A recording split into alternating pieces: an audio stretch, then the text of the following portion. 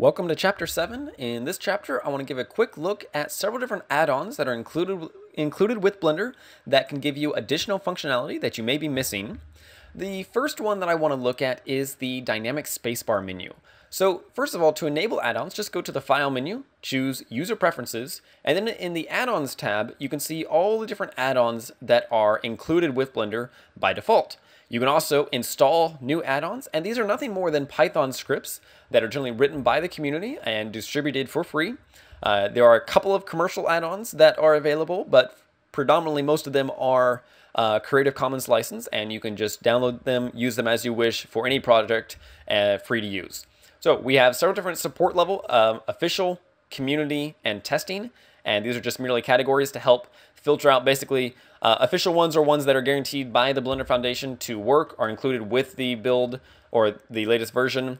The community are more community submitted ones that generally are pretty good support but are not necessarily vouched for but are still included. And then testing are ones that are still under review but again still included for you to use, but just be a little bit more wary of them. We've got all of our different categories here for our different add-ons. And in this case, what I want to do, rather than looking through the categories, I'm merely just going to search for all of them. And I'm just going to choose Dynamic Spacebar Menu. So real quick here, remember that the spacebar menu just brings up our search function. And this is a really great feature because it allows us to very quickly, get through anything. If we want to just say add cube, we can add a cube. If we want to say toggle quad view, we can type in quad view, choose toggle quad view, and there we have it. So very quick, easy way to access just about anything in Blender. But some of you may want to have, more support for it. Say, maybe from the spacebar you want to have more of a context menu that then gives you access to other tools. Well, that's what the dynamic spacebar menu does. If we toggle this down, we can see what it does. It adds it to the 3D view. It's a context-sensitive spacebar menu, and we can see the author and the version. We can also link directly to the wiki or report a bug on this add-on. So if we just click the checkbox to enable it, we can then go back here, and now when we hit the spacebar, we then have our extra menu here that, first of all, we can get back to this search menu if we just choose search, and then we can do whatever we wish.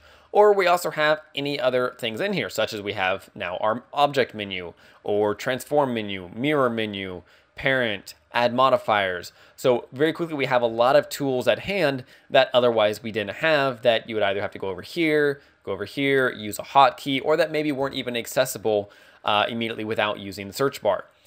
And the other thing to note is that it's context sensitive. So here we have our various functions in object mode, but if we go into edit mode, which by the way, it does have a function there to just enter edit mode, we then have our other context tools. So we now add mesh rather than add objects. We've got our snap cursor menu. We've got multi-select mode. So this extends these features down here and has some preset ones for vertex and edge, vertex and face, or edge and face, or all of them together.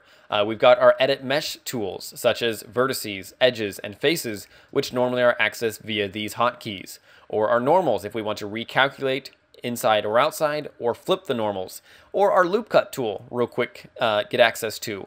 And then some of our other ones such as extrude, our specials menu, which is normally accessed with W, UV mapping, select menu. So a lot of our primary tools just immediately at hand via the dynamic spacebar menu. Very cool. And again, it's context sensitive depending on the mode that you are in.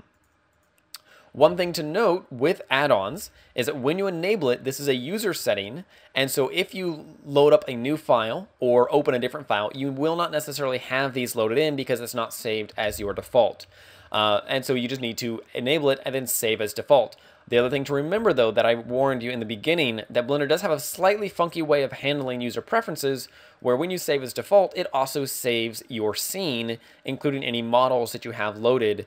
And so generally, if you want to set your user defaults, load up a fresh file, set them how you want, and then save as default. This is under development to change in the near future, but for the time being, just be aware of the slightly cumbersome workaround. Not very cumbersome as long as you know it's there. So that's the dynamic spacebar menu.